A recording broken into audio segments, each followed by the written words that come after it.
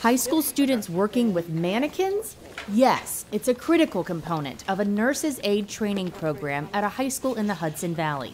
The Newburgh Enlarged City School District partners with Elant at Meadow Hill, a skilled nursing care facility, to jumpstart students' careers.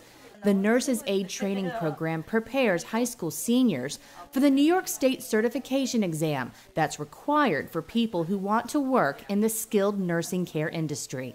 I really look forward to coming here. I was glad I could come here today.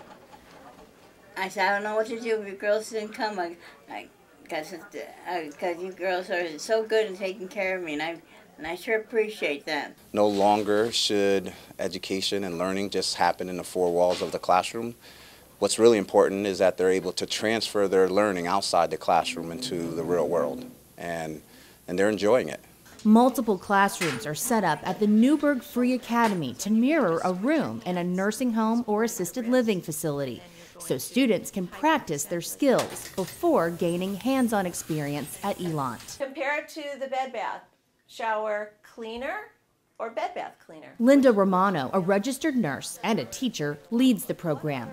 She previously worked as the director of Elant Academy and knows how important it is for students to receive quality training. I know that the best way to make a change in healthcare is by changing the caregiver. And so when I was asked to come work here at NFA, I knew that I would be making a difference in a different way, sending caregivers that are going to have kindness and compassionate in their hearts. The students' field experience has opened their eyes to more than just the healthcare profession. It's always great to see their smiling faces, and Miss Buescher, she's always very happy to see us, and she's always very cooperative.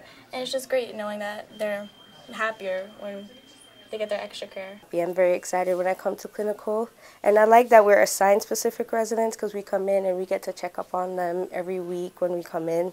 Over the last 2 years, 95 students passed the New York State Education and Health Department certification test. Graduates are attending college and working in the healthcare field. Reporting for NYSBA News, I'm Casey Nicholson.